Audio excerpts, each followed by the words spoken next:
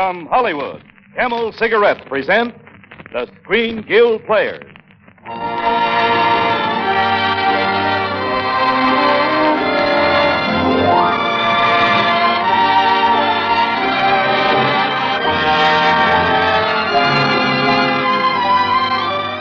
Our stars, Loretta Young and Lew Ayers. Our play, The Dark Mirror. Our sponsor, Camel Cigarettes. Experience is the best teacher. Try a Camel. Let your own experience tell you why more people are smoking Camels than ever before. Yes, your T-zone, T for taste and T for throat, is your true proving ground for any cigarette. Try a Camel on your T-zone. See how your taste delights in Camel's rich, full flavor. How your throat gets along with Camel's cool, cool mildness.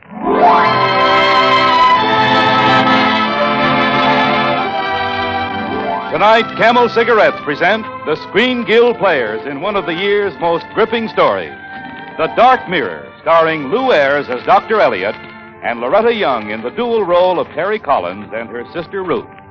The Camel Screen Guild Players in The Dark Mirror.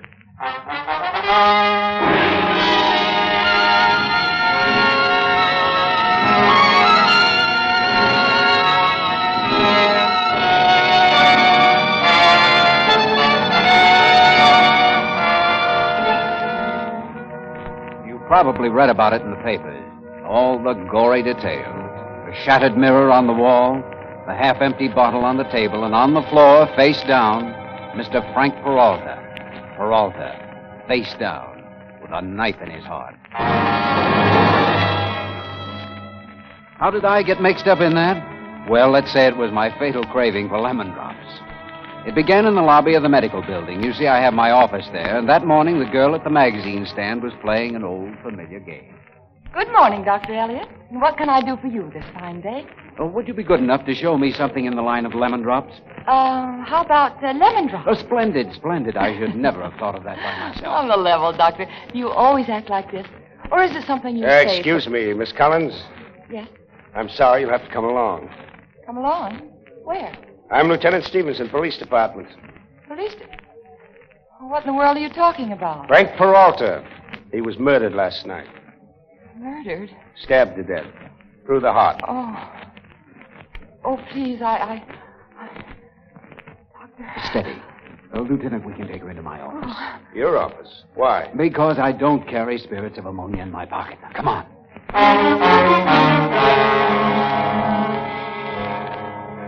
Of course, she doesn't look like a murderess, Doc, but all I can do is go by the facts. And the facts, Lieutenant?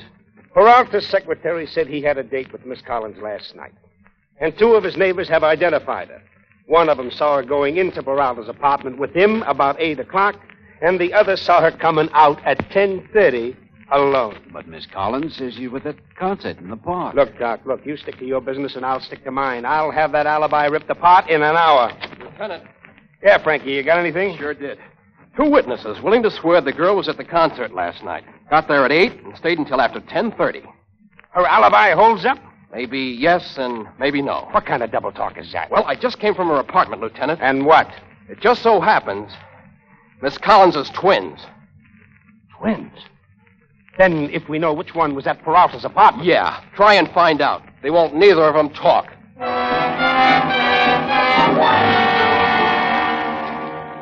Members of the jury, we have here an extraordinary situation. One of these young women is almost certainly guilty. The other almost certainly innocent. But which one? They both refuse to testify. And since the law forbids us to charge 2 persons with a crime committed by 1 person only, I have no recourse but to instruct you for acquittal. The case is dismissed. This court is adjourned.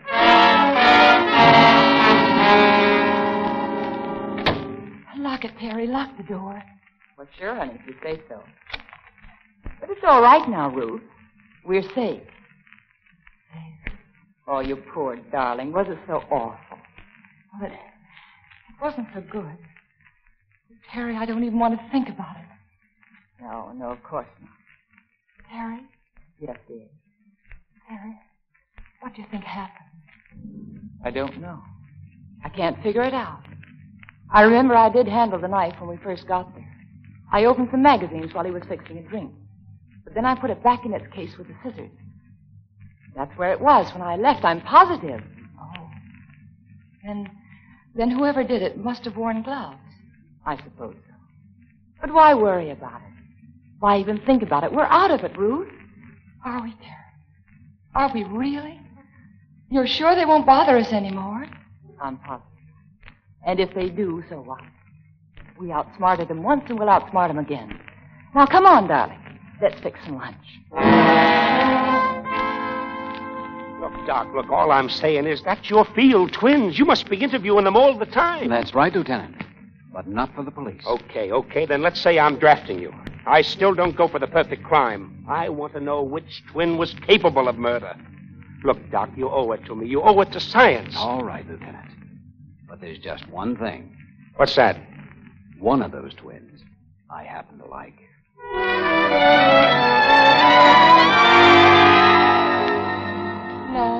No, I don't think so, Doctor. I don't think we'd be interested. I don't like the idea of being a guinea pig. Some of my best friends are guinea pigs. Well, it's all very well about science and all. But we're not the usual twins, and you know it. Oh, that? Oh, look, I can promise you right here and now there'd be no reference to the trial. Oh, you might not have to ask about it. But you have other ways.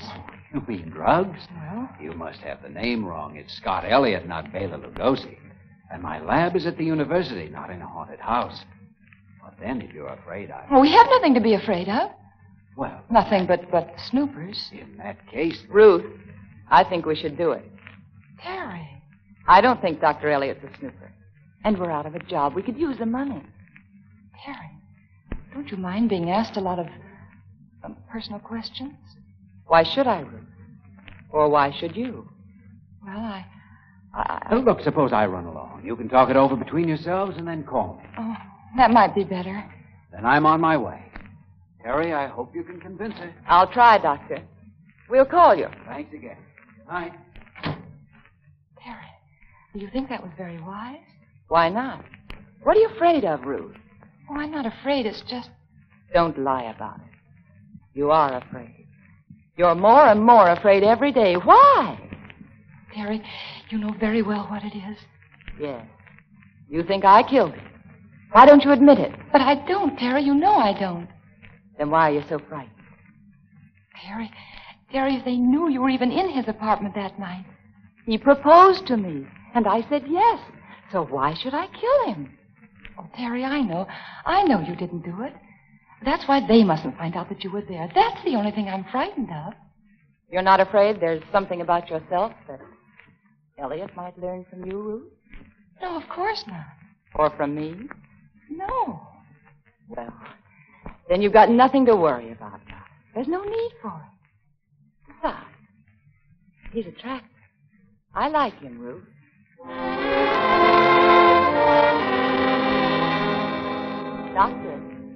Dr. Elliott. Oh, I'm sorry. I was sorting out these cards. What's on your mind, Terry? Terry? Oh, only 3 weeks and you know which one I am. Don't we fool you anymore? Nope, not anymore. What would you say is the difference between us? I wouldn't say. I'm not sure yet. Well, which one do you like the best? Oh, you. Why?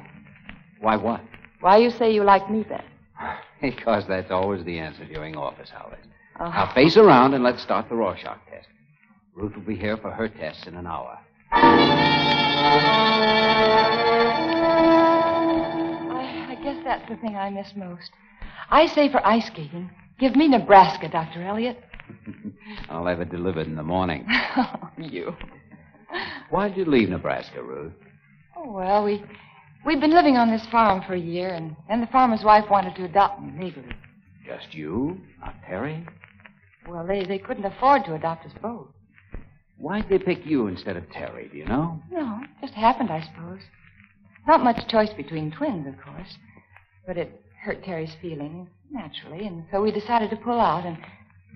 Oh, look here, Doctor, aren't we going to work today? You bet.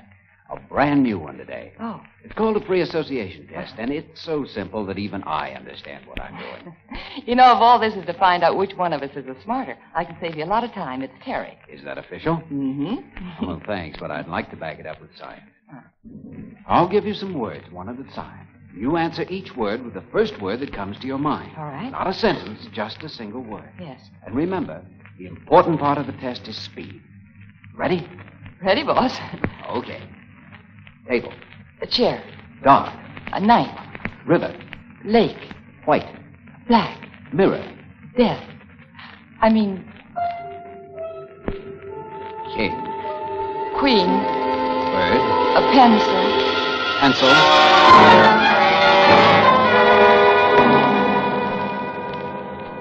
Ruth, how could you have been so stupid? How could you ever have let yourself say it? I don't know, Terry. It just slipped out. You really think it meant something to him? Oh, him. I'm not worried about him. Darling, it's you I'm worried about. Why? Because it shows your mind is still on that thing. That broken mirror in Frank Peralta's apartment. When the doctor said mirror and you said death, it was an absolute giveaway.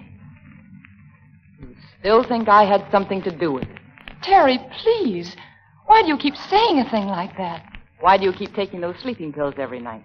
Because I can't sleep without them, of course. And why can't you? Because my nerves are still bad. What other reason could there be? Your conscience, perhaps? My conscience? About what? Maybe you're sorry that you didn't tell them all you know. Maybe that's what's troubling you, Ruth. Maybe you're thinking you should tell them even now. Terry, stop it! You're talking nonsense. Am I? Of course you are. I hope so, Ruth. I really hope so. Because if you ever suspected me, I don't know what I'd do. I really don't.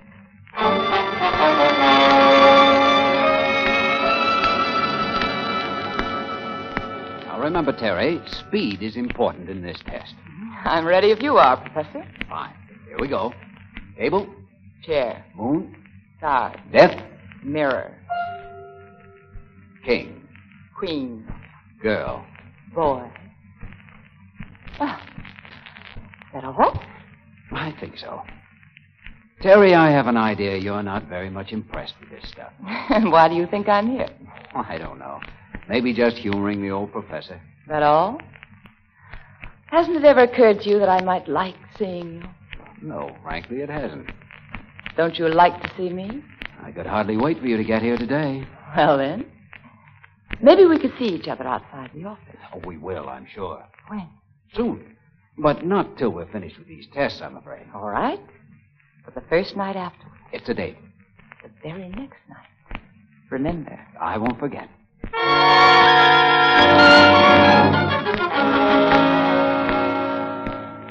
You must know, Lieutenant, I did a lot of thinking before I called you in. Yes, Doc, I think I can guess. It's something I'd never figured on. Never even dreamed of. There's only one thing I want to find out. I know. But the Rorschach test, the free association test, half a dozen others, I've checked and cross-checked until there isn't any room for doubt. Lieutenant. I'm still here, Doc.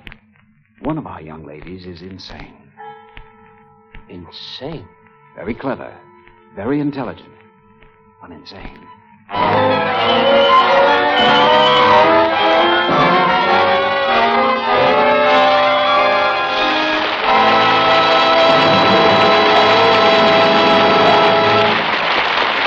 just a moment, you will hear Lew Ayers and Loretta Young in Act Two of The Dark Mirror.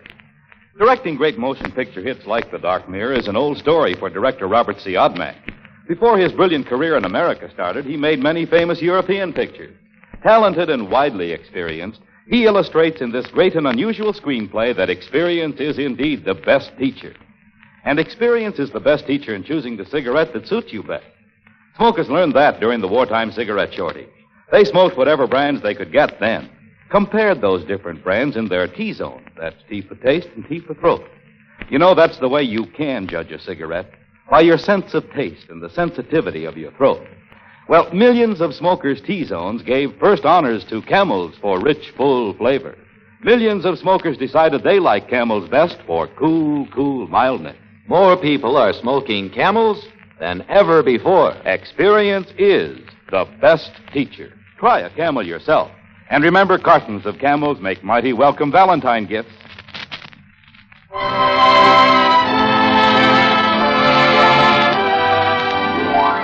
Camel Cigarettes now present Act Two of The Dark Mirror, starring Loretta Young and Lew Ayers with Wally Mayer.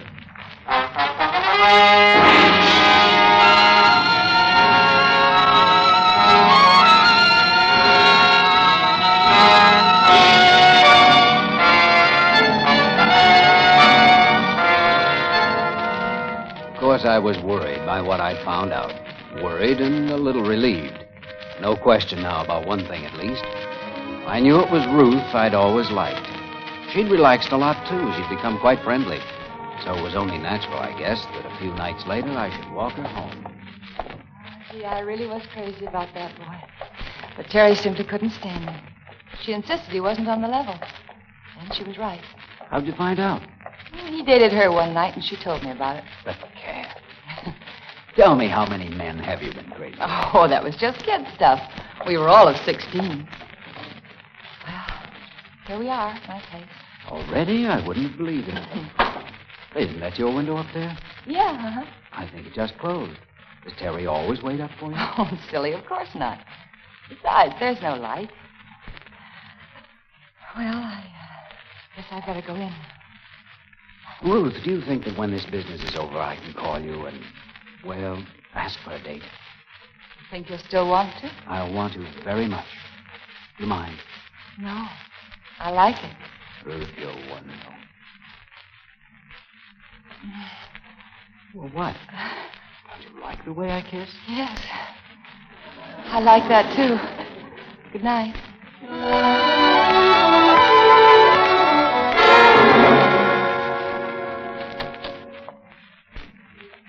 Ruth? Terry. Oh, I'm so sorry. I tried to be quiet. It's all right. I wasn't sleeping, just lying here in bed. I had no idea it was so late. Scott walked me home and we got to talking. Talking? About what? Oh, Chicago, Ohio. When we were kids. Is that his line down memory lane? I don't think it was a line. Just seemed to want to talk, that's all. Nothing romantic? What do you mean? Well, you like him, don't you? Yes, I like him. Does he like you? Yes, some, I imagine. Ever say anything? Oh, you know, nothing serious. Did he ever kiss you? No. I'd better turn in. It's pretty late. Yes. And, darling, don't forget your sleeping pills. I'd like to get a good night's rest. You're absolutely sure, Doctor? You're positive? Yes, Lieutenant, I'm positive. I know the condition, and now I know the cause. I'm listening. I tried the lie detector on Terry today. Told her I couldn't keep a date I'd made with her. She tried to laugh it off. She'd have fooled me if I hadn't been watching the indicator. I didn't know you were such a Romeo. No, it's not me. I'm not important.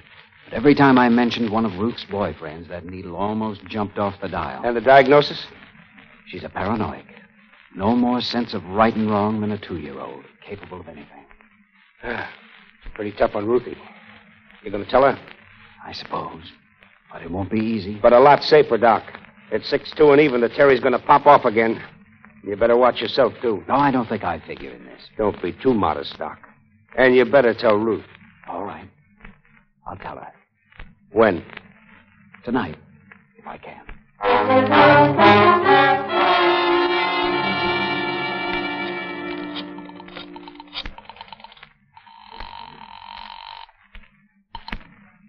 Hello? Hello. Is this Ruth? Scott? Ruth, are you alone? Is Terry there? No. Why? Well, I don't want to know about this, but could I see you alone sometime tonight? Why, of course, dear. When? Tonight late, about 11. Would you come to my place? I'll leave the front door open. But, Ruth. Yes? Do be careful that Terry doesn't know. You will understand when I see you. All right, darling. Goodbye. Goodbye, dear. Well, that's that. After tonight's you.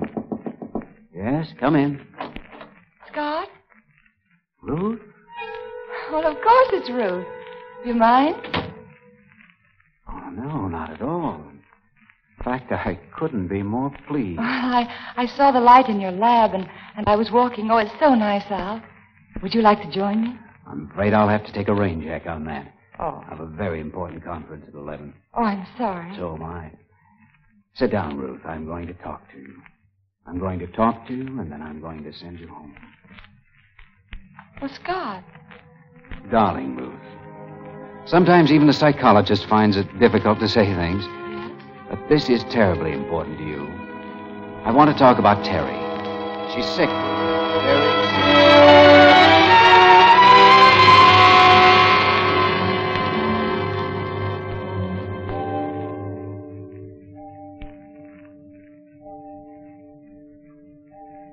O'clock. Funny, I'd have sworn Terry'd be here by now. Maybe Ruth said something to her. Scared her off. Maybe she... Come in. Darling, so this is your place. Oh, I've wondered about how you live. I apologize for its neatness, but I have no woman around to keep it messed up all the time. Oh. Let me take your coat. Oh, no, don't bother. Cigarette? Yes, thanks.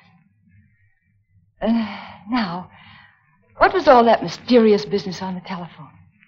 What did you want to talk about? Something quite important. Oh? It's about Terry. Oh. You don't like Terry, do you? Of course I like her, but... But what? But I love you. Why? Why me and not her? That's something I'm very curious about. Why did you choose me? How can I answer that? Well, am I smarter than she is, or more attractive, more fun? To me, you are, of course. Oh, now don't laugh. I'm serious. I asked you because...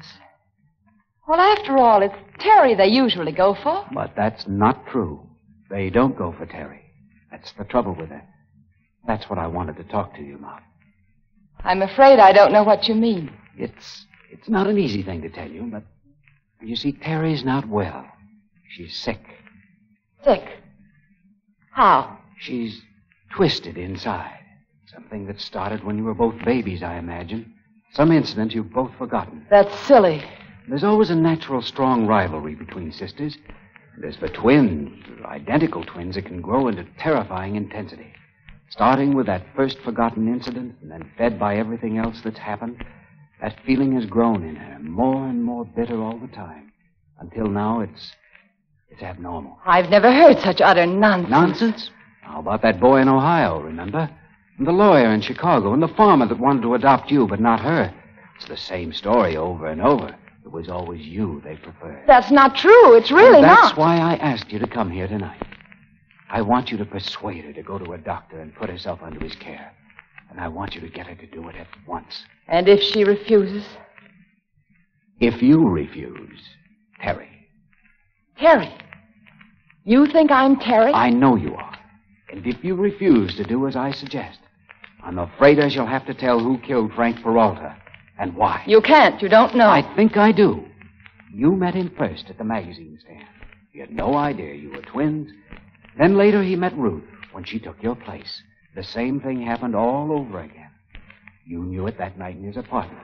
You knew it was Ruth he loved.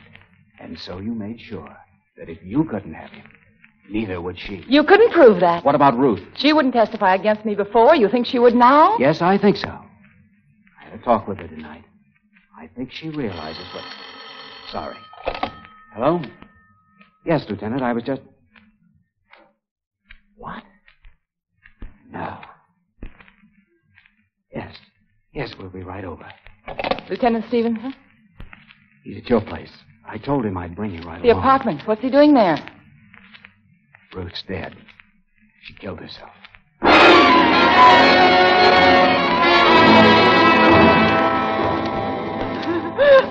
I'm sorry, Miss Collins. Terribly sorry. You can go in just a minute, as soon as the coroner's through. How did it happen, Lieutenant? Sleeping pills, apparently. We found the empty bottle on the night table. Those awful pills. She's been taking them for weeks. Ever since.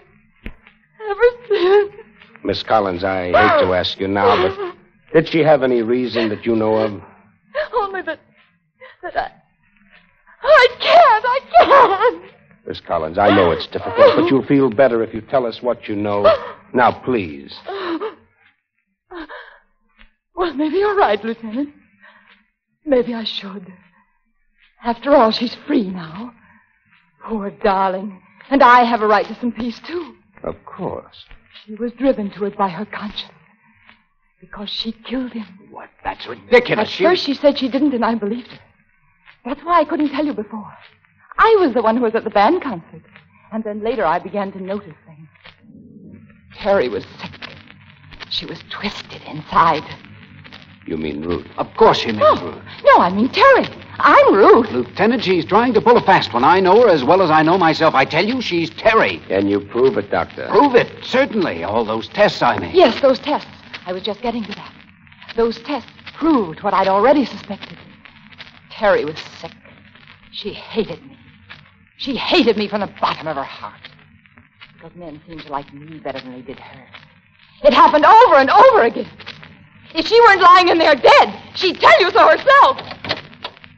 Terry. Ruth. Oh, I'm so sorry, Terry. Ruth, you're all right? No! No! No! Ruth, look out! It's all right, Doc. It's all right. She won't go there.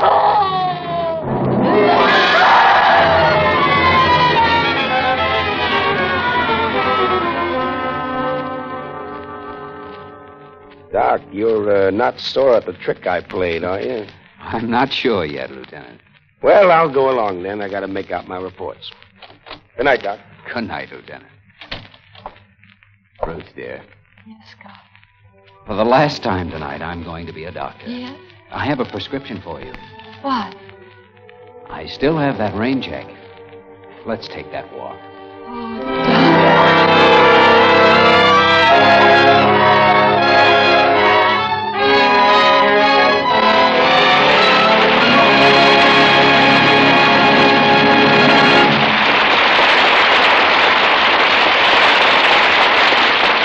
Our stars Loretta Young and Lew Ayers will return to the Camel Screen Guild microphone in just a moment.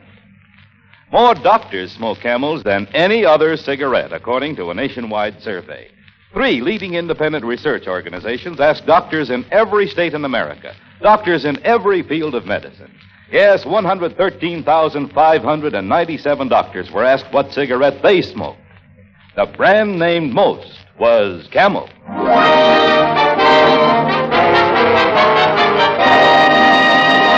And now we couldn't bring our curtain down tonight without a final word of thanks to our stars. To Lew Ayers, and a double measure to Loretta Young for the difficult dual role which she portrayed so magnificently. Thank you, Mr. Roy. You know, this program is very close to our hearts. The Motion Picture Relief Fund and its country house are largely supported by these radio broadcasts. And so it becomes a privilege for us to appear here with the Screen Guild players. You have something to add to that, Lou? Yes, Loretta. Each week, the makers of Camel send free cigarettes to the men and servicemen's hospitals. Among the hospitals to receive them this week are the United States Army Beaumont General Hospital, El Paso, Texas, the U.S. Naval Hospital, Mare Island, California, and Veterans Hospital, Cleveland, Ohio. Good night, everybody.